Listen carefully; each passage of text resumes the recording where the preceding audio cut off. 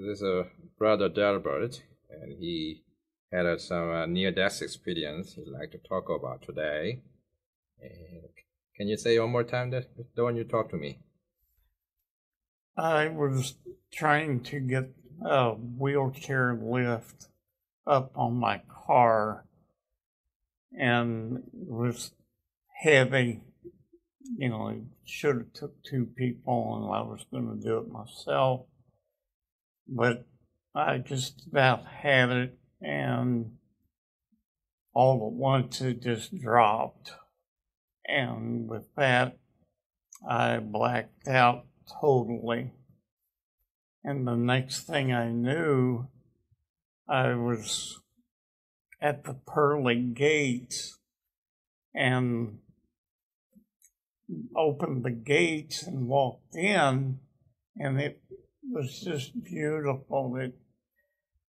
The gates are made of gold and they just sparkled. They were so bright.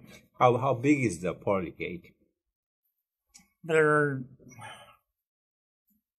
huge, is all I can say. So it's not the gate of the house here. No.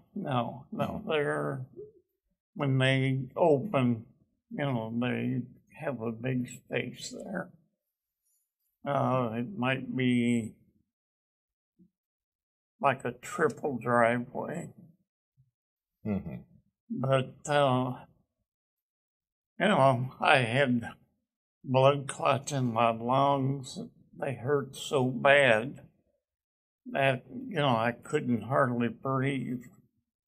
And I said, Jesus, would you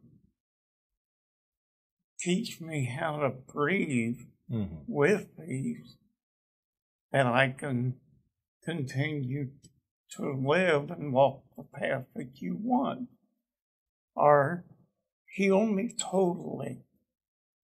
And I knew if I was healed totally, that he was going to take me home.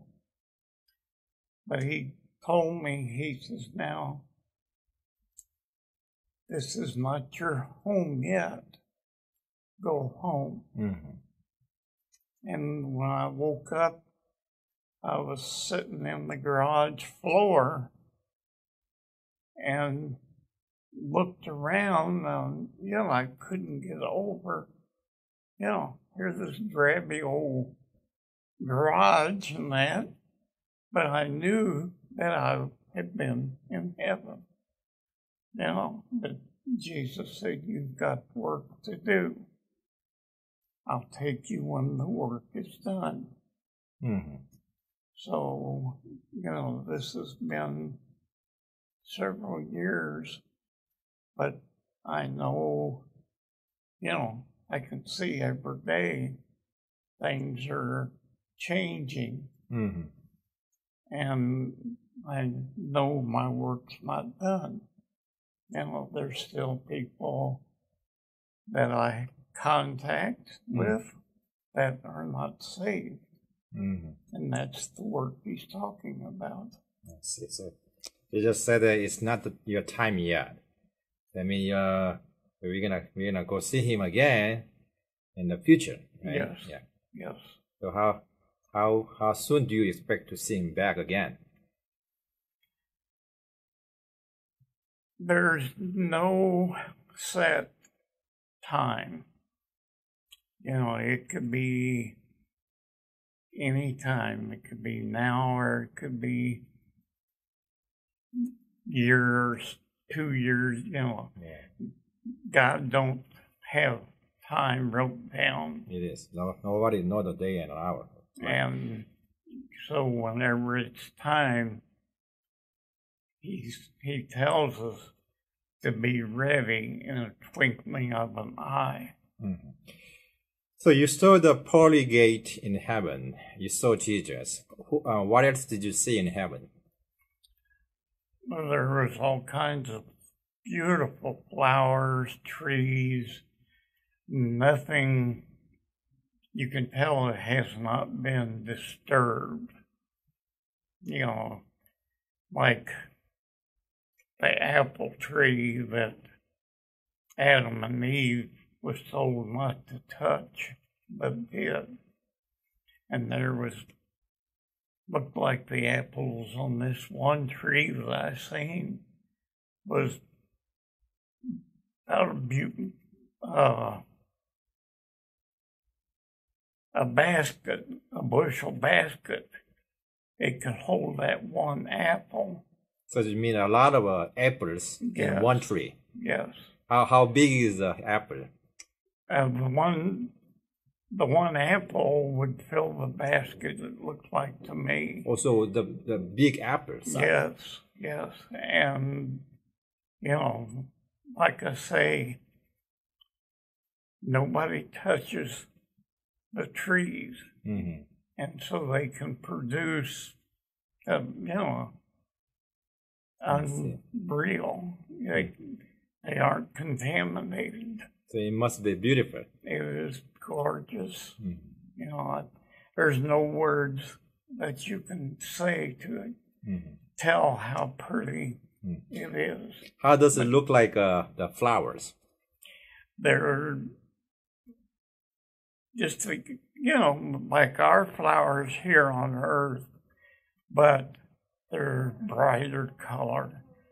They're, and they just sparkle.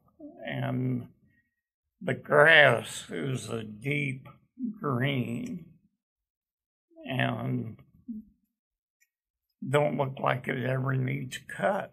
Mm-hmm. Everything is just so immaculate. Mm-hmm. That, I was just shocked. And I begged God to take me at that time. And he says, no, you have to go home. Mm-hmm. So, you want to stay in the heaven? I would love to have stayed up in heaven. Mm-hmm. And he said, no, your work is not done. Go home. Mm-hmm. Be happy. Mm-hmm. And with that, he just disappeared. Mm-hmm. Looked around and never seen him again. Mm-hmm. And I turned around and walked back through the gates. They closed. And a couple minutes later, or a couple seconds, I should say, I woke up and I was sitting in my garage floor where I had sat when everybody was trying to put that hitch on. Mm-hmm. And then I tried that hitch again. It went right up and in where it was supposed to be. Mm-hmm. So he gave me the strength to do that. Mm-hmm. Amen. Yeah, thank you for sharing the testimony. God bless you.